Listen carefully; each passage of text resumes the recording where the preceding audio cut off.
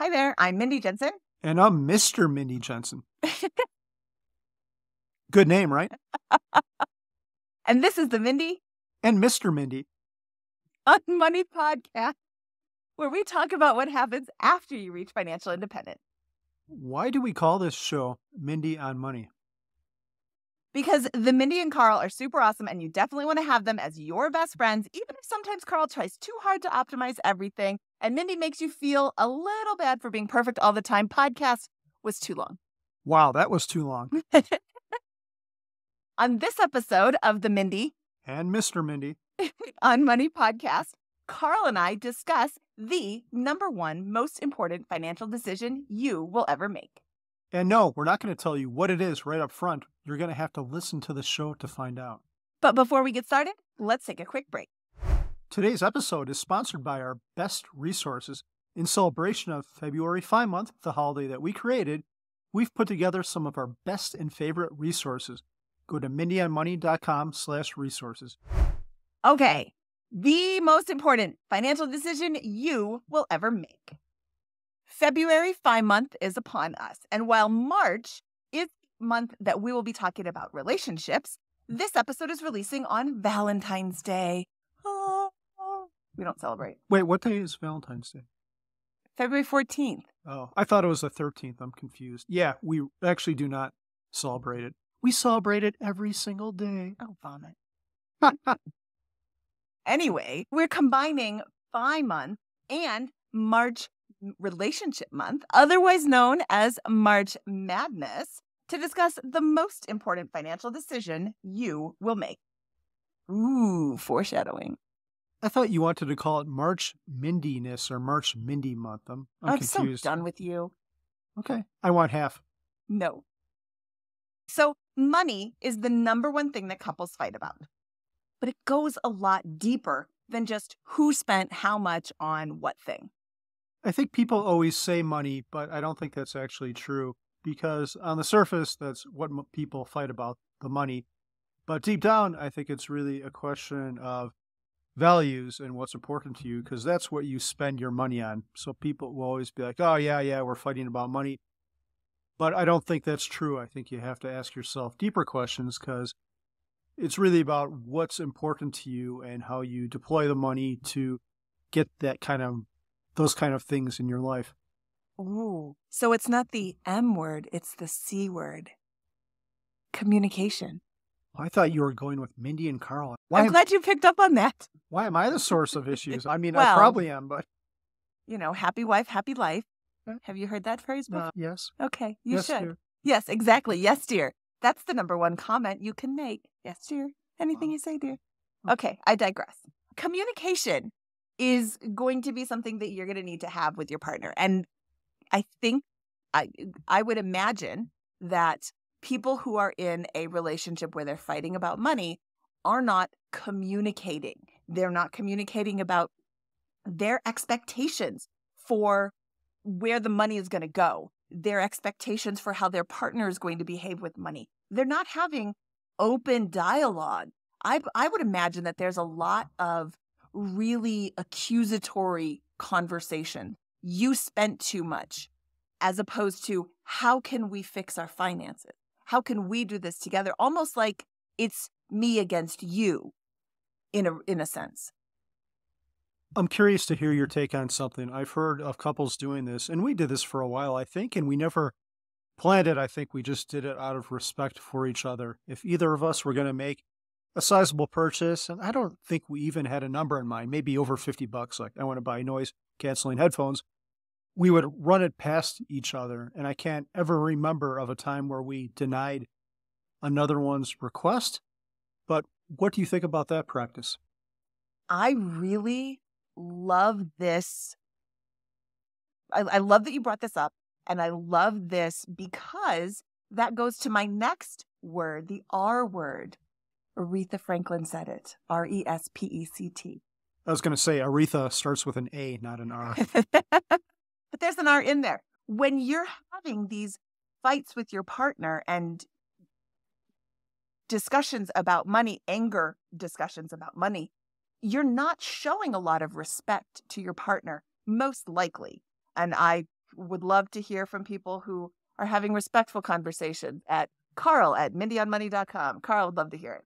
But when you're having angry conversations with your partner, name calling, I would imagine, comes into play, and not a lot of respect. And one thing you brought up is you are respecting me as your partner by not asking for permission. It's more of a heads up. Hey, I was thinking about making this purchase. What do you think? Sometimes, I actually do remember sometimes that I have said no because, oh, we've got one of those already. Or we've got 13 of those already. Or 412 if you're counting utility knives, which I digress. You're better at finding stuff. I am much better at finding things. But also, it's a respect thing where you're just making sure that I am aware that you're spending this money. Similar to when I am making a purchase that is not a staple. I don't ask you for permission or even give you a heads up that I'm paying the mortgage. I don't ask you for permission when I go to the grocery store to buy groceries to feed the family. I don't even give you a heads up that I'm doing that because that's not something that falls into this category. But when I'm buying a purse that I really don't need, let's be honest, plug your ears. Because I don't want you to hear, do you really need that purse? No, I don't really need another purse. But when I'm buying a purse that I don't need, I think it's respectful to say, hey, I was going to drop $50 on a purse. What do you think? And you have never said no. And here's another thought. Some people keep their finances separate and others combine them. And we combine them. And there's nothing wrong with either approach. I think both can work. Unless you're one of those polyamorous people, then you have to split it up 3 ways or how many ever ways you're going. But I digress. In any case, because we do share our money, even though I was working before and you were working now, I've never thought of it as my money or your money. And that goes with all our stuff, our cars, and pretty much everything. So I've always thought it's not my money to spend, it's our money to spend. So it's only the right thing to do to run it by you since it doesn't completely belong to me. Maybe if we had separate finances, I would feel like I wouldn't feel, and I don't even want to say the pressure to do it because we never pressured each other to do it. But if we had separate finances, maybe I wouldn't run it by you. I think that's a really interesting point. We combined finances at the very beginning of our marriage, which is we just had our anniversary, our 22nd anniversary on January 19th. Happy anniversary, sweetheart. Oh, that's a long time. Yeah. Get used to it because it's going to keep going. Yes, dear. Yeah, there you go. That's right. Exactly. So we have been married for a very long time. Both of our parents were married. My parents are both still alive and they are still married. His father has passed away, but his parents were married until his father passed away. So I think it is, and your parents combined finances. Yes. My parents combined finances. I would think that we might have a different outlook on that if we came from parents who had divorced or parents who didn't have finances combined. So what we have seen growing up is what we continue to do.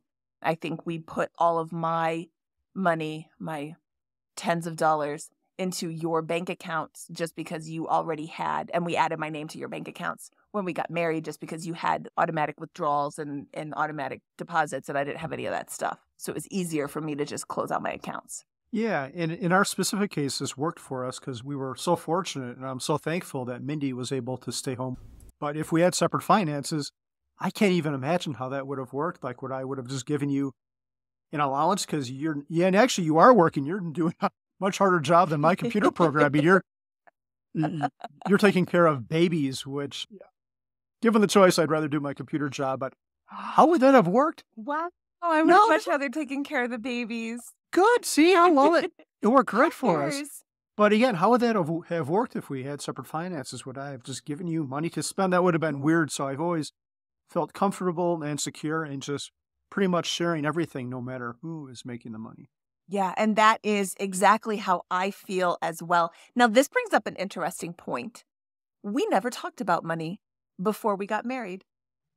And we have some pretty funny stories around that. Which one should we tell the listeners? My favorite is the coupon on the first date story. I had completely forgotten about this. And then I think, Mindy may have reminded me of it, and not in any negative way. I'm not throwing Mindy under the bus.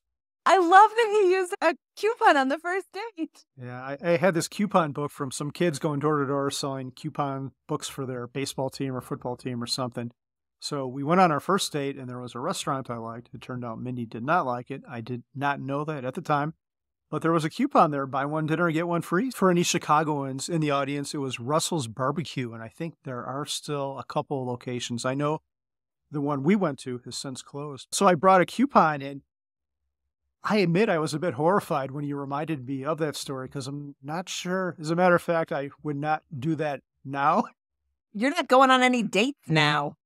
But I think the important part of that, well, I should just turn this around to you. How did you feel about that? I used coupons too, so I didn't think anything of it. I noted that you used a coupon, like, oh, he has a coupon. Like, I was excited about it, or like, either I was excited about it that you had a coupon, or I was like, whatever. I definitely was not like that girl on Twitter, which is why I reminded you of this. There was a girl on Twitter who posted, I went out on a first date last night and he pulled out a coupon at the end of the date and I am never going on a date with him again. I am a full price girl or something like that. And I was like, wow. The responses to this tweet blew up and they said, give me his number. I would love to go out with somebody who knows how to save money, or, you know, is conscious of his finances or whatever. There were a few people who agreed with her, but overwhelmingly people were like, I'll take him. And it turns out if you search coupon on a first date in Twitter, you get all kinds of interesting responses. So if you stay till the closing credits, Mindy and I are going to read those after the podcast is done. So stay till the end. Or if you don't like this conversation, feel free to skip to the end. No, don't do that. You know, don't tell them what to do. We're just glad they're here. Yes, thank you for listening.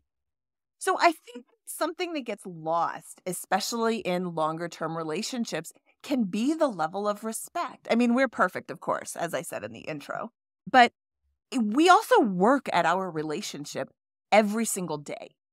And I think that that's another thing that gets lost. It's super easy to let something happen, like something annoys you about your partner. And it's super easy to let that fester and just compound. And all of a sudden you're like, oh, I am so annoyed by this person. I'm going to do things to get back at them. And really keeping in mind that this is the person that you chose to partner with for the rest of your life. You need to show them respect every single day and have conversations that are hard and have, you know, what am I thinking right now? How great I am. Wow, your mind reading skills are terrible. What are you thinking right now? Ooh, let me see. How great I am right now. No, I was thinking that we should have gone to White Castle on our first date because you didn't like the barbecue place I took you to. I would have liked White Castle better. Yeah, we both enjoy White Castle. That would have been a better choice, perhaps. Yeah, I don't know, because that would have been like, hey, at least the place you took me to was like was it a sit-down restaurant? You ordered at the window and then they brought it to you, right? Yes, so not quite a sit-down, but it was better than White Castle and probably didn't cause any gastrointestinal distress. That would have been a very bad first date. Okay, so, but the point I was trying to make is you can't read my mind. So you don't know what I'm thinking unless I tell you. And I can't read your mind. So I don't know what you're thinking unless you tell me. If I want to know what you're thinking, I'm going to have to ask. Same with you. And frequently, I will say, hey, what are you thinking? It isn't because I'm trying to trap you or I'm trying to trick you. I really genuinely want to know what you're thinking. No, I thought it was a trick up until now. Oh, wow. We're going to have words after we stop recording. So it sounds like one of the main takeaways here, and by the way, the most important decision you'll ever make is finding a good partner to spend your life with. But one of the interesting things is we never really talked about money when we dated. Not even once, I don't think. We probably did, but not a deep money conversation. No, although, did you ever know this? I don't know if I ever told you this. One day I was at your house and you had a paycheck stub on the coffee table. And I peeked at it and I saw how much money you made. And I was like, wow, he's rich. He makes $40,000 a year. I feel so violated right now.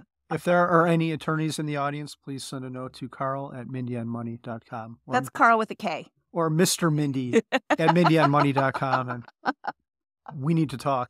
Yeah. You don't need to talk to him. You can send it to Mindy at mindyonmoney.com. It's pretty funny. 40,000 a year doesn't sound like that much. But back to our point, we never talked about money, but we had the context clues. I didn't feel like we needed to talk about it. The fact that you didn't dump me after I took you to the barbecue place on a coupon that you did not like, and I saw that you drove an extremely suboptimal car that looked and also smelled horrible. You smelled great. It was just the car, except if you had just gotten out of it, maybe you would have smelled horrible. No, I cleaned it up. Yeah. Okay, so I had a car that was really crappy, and then I got into a car accident that was my fault that we're not going to talk about, and it totaled the car, and I had to get a new car.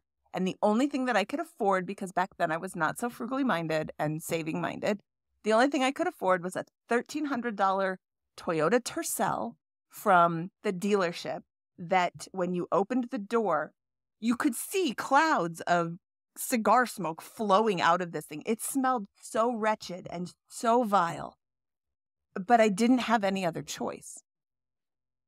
So I wrote my check for $1,300 and I drove this disgusting car to the grocery store and bought I brought one bottle of Febreze thinking that would work. Nope, it needed 2 bottles of Febreze. And I would just open all the doors and trunk and soak the whole thing and just leave it open. Nobody was going to steal this car. It was really, really wretched. But that's what I had to do because I didn't have anything. I didn't have any money. Yeah. I wasn't rich like you. I wasn't rolling in the $40,000 jobs. 40,000 a year. Yeah.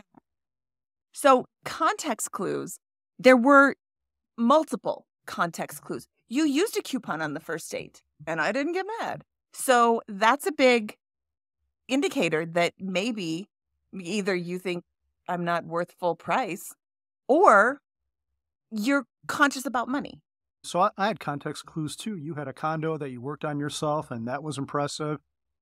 So the funny thing was, we didn't talk about money, which is kind of strange. To be clear, I think most people definitely need to, and even us, I think we should have talked about it a little bit more. You need to have these conversations. And if you're listening to this, you're probably know something about financial independence, and maybe that's even your goal. And that's a pretty big lifestyle difference than what a lot of people do. So if that is your thing, you better have some conversations with your partner. Let's look at it from a different perspective. I think there are so many correlations between money and fitness. Hear me out. If you were dating someone who was super into fitness and you instead prioritized watching TV and eating junk food all the time, you're incompatible in something that's fairly major to at least one of you in the relationship. In the same vein, if one of you is financially fit while the other is not, maybe the other is in a lot of debt, you're also fairly incompatible in something that's rather important to at least one of you. But money hides itself a little bit more. You don't see the physical evidence every day with your eyes, the level of financial fitness that your partner has while you're sitting here in debt. In fact, it's super easy to hide your debt levels, and you just simply don't talk about money. And since talking about money is so taboo anyway, it's so easy to just not discuss money. And if you have a load of debt and you can tell that your partner doesn't, it's even easier to just not talk about it. You don't want to bring this up and have them decide that they don't want to be with you. It can be very easy to just ignore. And we've known multiple people in our own lives that have had issues and hide them from their partner. I had a coworker whose partner would hide purchases and parts of the house and parts of the car. He would stumble upon them. And I know you have a similar story with a neighbor. Yeah, at a ladies' night, one of our neighbors in a different house that we live in from now shared that she usually tells her husband that something cost about 40% of what it actually cost. And she was so casually sharing this with us, and it just made my heart hurt. It made my financial heart hurt because she was the one who handled all the finances in the house. I'm sure he was struggling with where is all of our money going? You said that it only cost $40, but I thought we had $100 in the bank account and now we've got nothing, but he didn't look at anything. So it's super easy to put your head in the sand when you don't really want to know the answers to things. But it was so painful for me to listen to that story. And of course, around the table, everybody's laughing like it was just a joke. But it was really difficult to hear that story. And of course, she and her partner thought about money a lot. Shocking no one. I like the fitness analogy a lot because it's similar to money, but it's dissimilar too. If you have money in common, you're probably going to have a lot of other values in common. I think it's easy to say, okay, we don't have money in common, but we have all of these other things in common. I think that's the wrong way to think about it, because if you don't have money in common, your values probably aren't aligned, and you're going to be dissimilar on a lot of different things, because money is an expression of our values. Have you heard the saying, if you're not with me, you're against me? Imagine being with someone who isn't with you. That's going to be really hard. But imagine all of your hard work going up in smoke because of the actions of someone else. Imagine someone actively working against you. That sounds extreme, but we see it happen all the time. And especially when maybe both people were on the same page and then one of them discovers fire and the other one isn't on board. That could lead to some big problems, and you're going to have to either figure out how to reconcile this or maybe go your separate ways. On episode 189 of the Bigger Pockets Money podcast, Scott Trench and I talked to Terry Slater. And in that episode, she shared how when she was still married to her husband, she would do revenge spending, where she would get angry at her partner, at her husband, so she would go out and spend money. And that's unfortunately a phrase that I hadn't heard before, but as soon as she said it, I'm like, oh, I know a lot of people who do revenge spending. Oh, you bought a new bike? We didn't talk about that. I'm going to go buy something. I'm going to go buy a $1,000 purse because you bought a $1,000 bike. Now we have to be even. Ooh, keeping score is also a very terrible way to live. I was one of the last of my friends to get married. Actually, I think I was the last of my friends to get married. And I watched friend after friend talk about their partner and say, I love my partner. I can't imagine life without them. Or, we've been dating a while. I don't know if we should get married or break up. If you can't imagine your life without your partner, that's when you start talking about marriage. If you're not sure after dating for several months or years if you should get married or break up is always the answer. Because the only time you should marry somebody is when you are madly, passionately in love with them and cannot imagine life without them. I once heard a really great quote. I can't remember who it was from. They said, "It's not me against you. It's us against the world." And I thought that was a really great quote. I try to remember that whenever you're doing something that annoys me. Like this morning when I was driving. And pulling out in front of that car? Yes, exactly like that. No, I didn't pull in front of the car. I pulled the nose out to get a little bit of a head start. You could have just waited until I think they thought you were going to pull out in front of them too. Yeah, maybe true. I was just trying to optimize my driving. Oh my God, you can't use the O word anymore. Okay, so what steps can you take to set your relationship up for success as much as possible? What's that C word again? Carl. No, communicate. Communicate. Sorry. We should talk about it more. It's not a 4-letter C word. It's I don't know how many letters C word.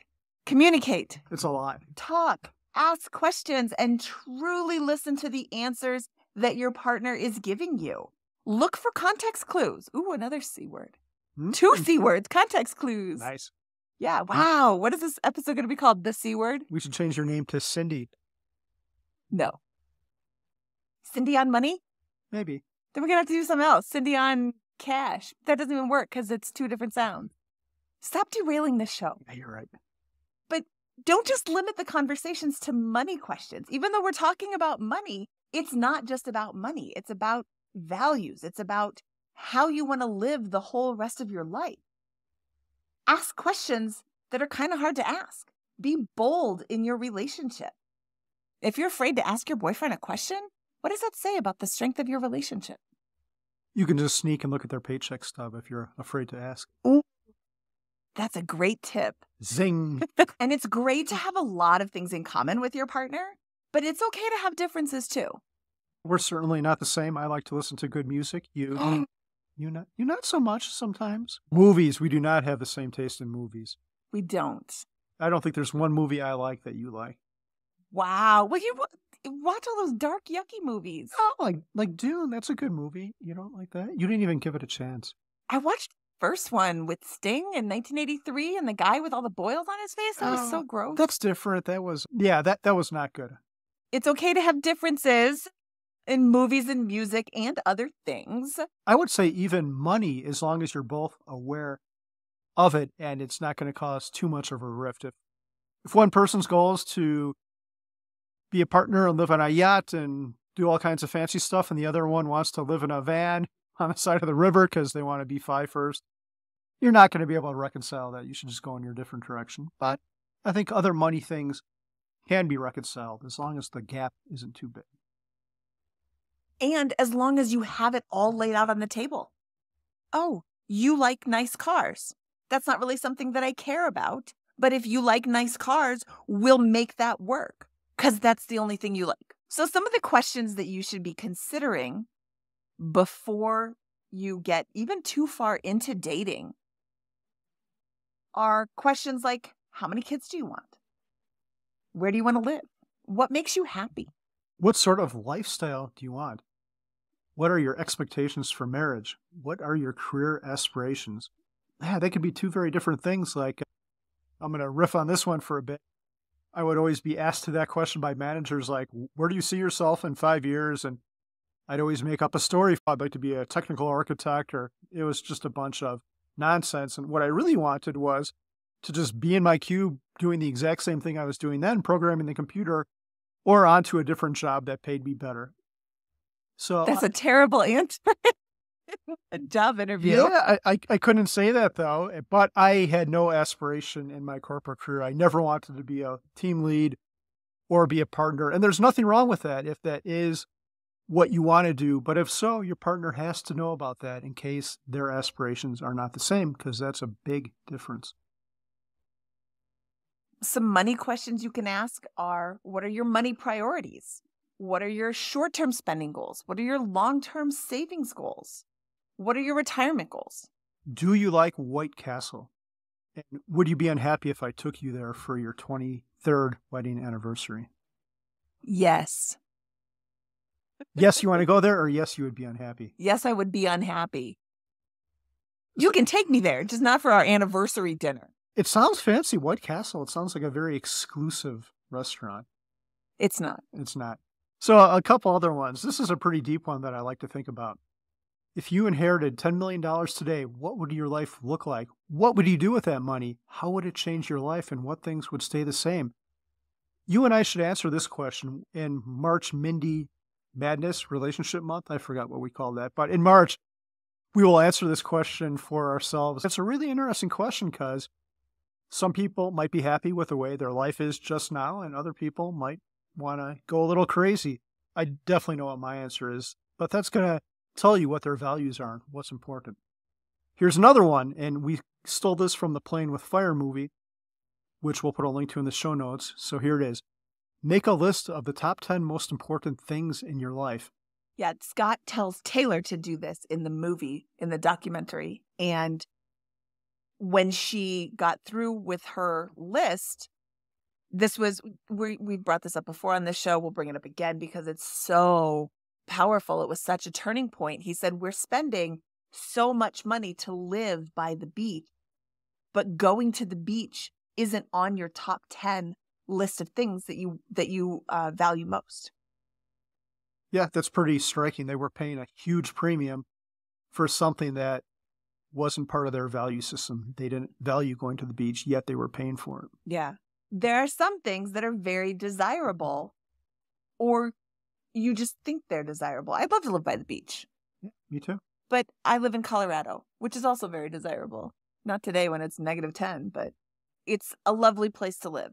I would rather live here than uproot our family and move to Colorado or California, because California is much more expensive.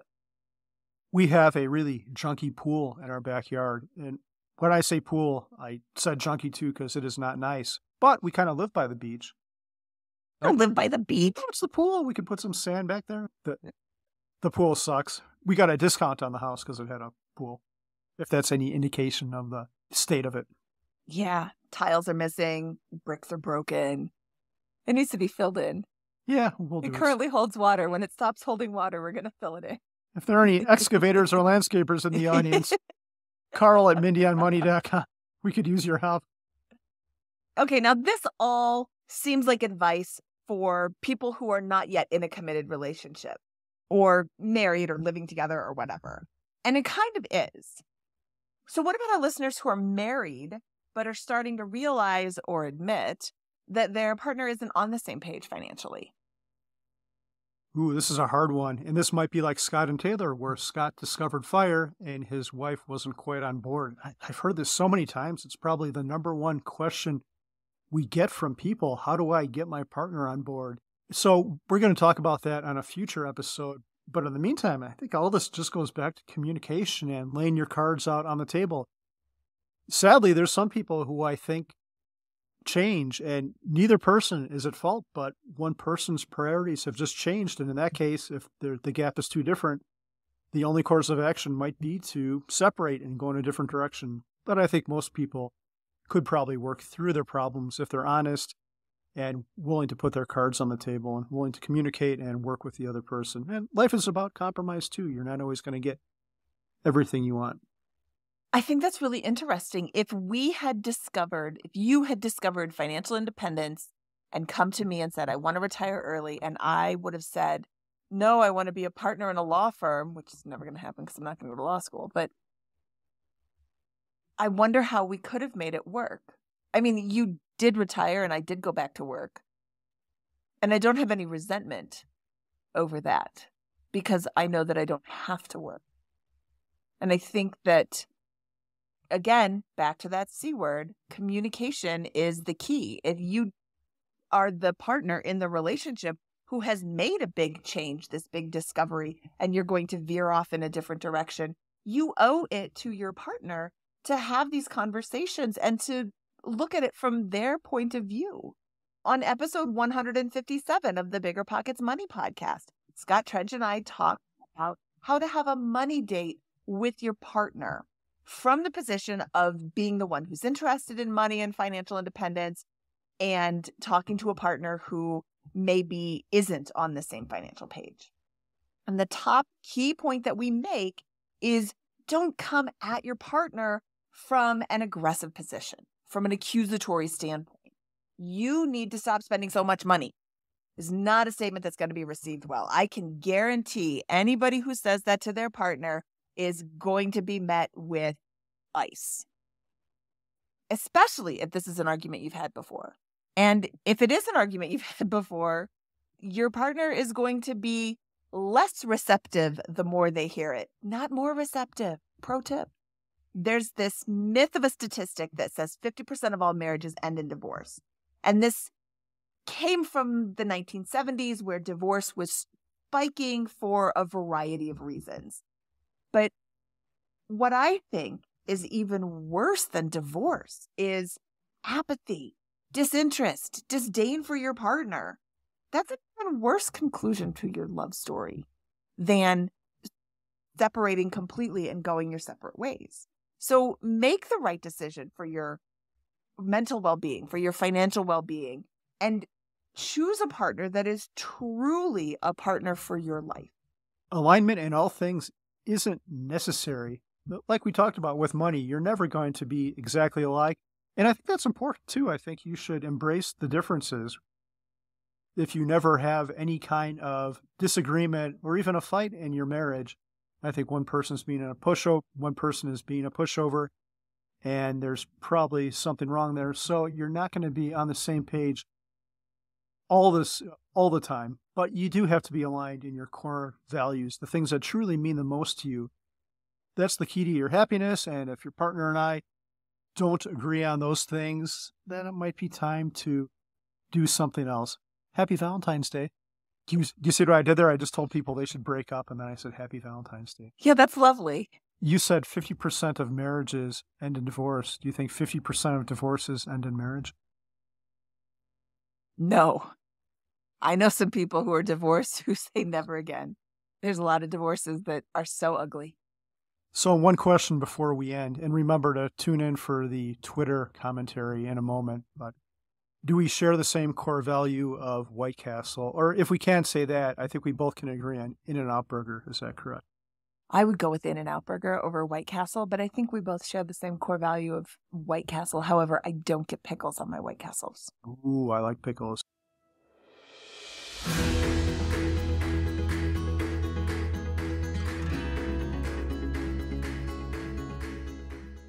Welcome to our little Twitter experiment here. Mindy has put coupon on a first date in the search box in Twitter, and we're going to read some of the responses right now. We haven't done this before. You want to take the first one?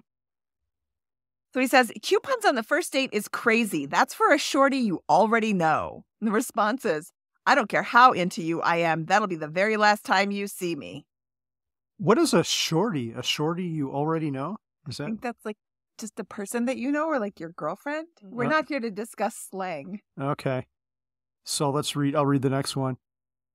If he uses a coupon in a restaurant on a first date, then he's not that into you. Wow. This one, I loved. This was a Twitter poll.